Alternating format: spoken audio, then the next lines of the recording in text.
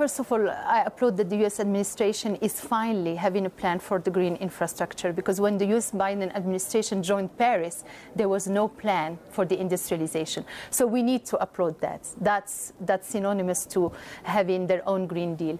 Second, I think when the U.S. administration incentivizes, Europe is rather regulating. Right? So we need a bit to find a compromise in between. Yeah, indeed, Europe has now few challenges with the Russian war, the energy prices, right, and the lack of renewable infrastructure at cost and at scale. Obviously, the IRA has disturbed a bit the equation, but I think it's an opportunity rather than challenge. So our company, for example, we are investing now in our probably largest investments ever done in our history in products, polymers for membrane, for batteries in the US, and it's $850 million. And IRA has been, the last piece which we needed to invest in the US. So US has its right, strong dollar, strong, business-friendly, and IRA helps. Just spell out the details specifically. How does the IRA help? Is it a blank check that comes back your way? There are different systems, right? There are grants, there are taxes, right? Incentives. So there are different, there are state incentive. I've seen you. Our investment is in Augusta, in Georgia. So you also welcome the governor here, who is present in Davos. So it's a whole package. You discuss the different pieces. This makes it even more complex if Europe were to come up with something similar, because so many different parts of Europe and how they feel about subsidies as well. Yeah. On top of that, I mean, some feel as though this is the Spanish Prime Minister, that there was homework in Europe around bureaucracy, regulation first. Absolutely. That had to change. Yeah. But, it seems from the outset, creating that incentive, the grant schemes, the loans, and indeed those checks, doesn't that need to come very quickly? Yeah, very, very quickly. And I think Europe needs to be inspired. I mean, copying just the IRA as is, it doesn't help, because Europe has, for example, I can speak about the chemical industry I belong to. It has an old infrastructure, more than 100 years. And Europe is the most regulated region in the world. We have the Green Deal, we have the Fit for 55. So we need to decarbonize this infrastructure. It comes with a cost. For example, a company like Solvay needs to invest 20% of our annual revenues to decarbonize between now and 2050. We need the ecosystem of renewable at cost and at scale. It has to be affordable, right, to do that. Second is the green electricity, the green renewable, because without it I cannot decarbonize or I cannot invest in greenfield.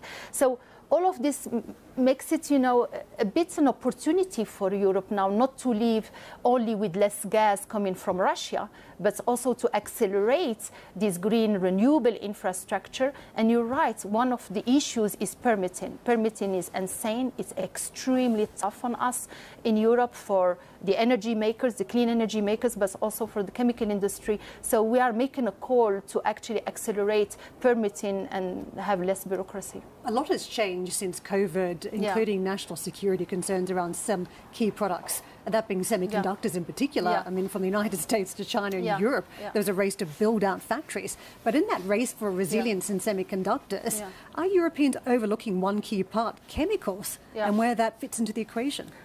Thank you for asking the question.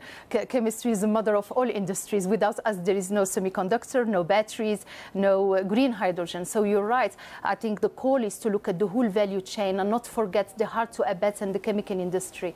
So now we are investing in Europe, not only in batteries, but also in rare earths, because Europe is looking for its sovereignty and independence from China.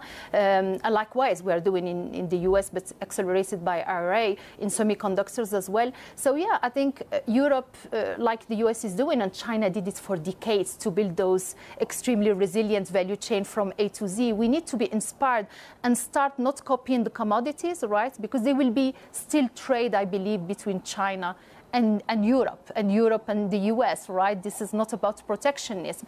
This is about onshoring the critical raw materials, right, including chemistry, which are essential for the sovereignty, including the energy and industrial policies. Just to paint a picture for the audience, is there a risk that it looks like something that we've seen in the auto sector where you've got all these new EV cars ready to go, but the chips are not coming in, so it halts production? Could we be in the situation where these new semiconductors are ready to roll off certain production lines, but there is a key missing part, and that's the chemicals, the solutions that go into the mix, so then it halts production? Yeah, and we are very vocal, Karen, believe me. We are saying, don't forget, the source of materials, right? Because people think chemistry is chemistry, it's easy. No, chemistry, right, is again the mother of all industries.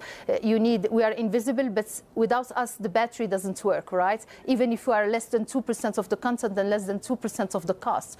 So you need that. So I think no, the politicians, the regulators, the key stakeholders have got it. I think we had several engagements since summer last year about the importance of localizing the rare earths, right? The batteries. They talk even about the Airbus of batteries, and I think COVID helps us. You remember when we didn't have masks, or we didn't have, the vaccine, or essential for some, drugs and medicines. I think people start saying, well, let's not forget the secret source, right? The source. So now we are getting more attention, but it's an intent, and we need an action plan.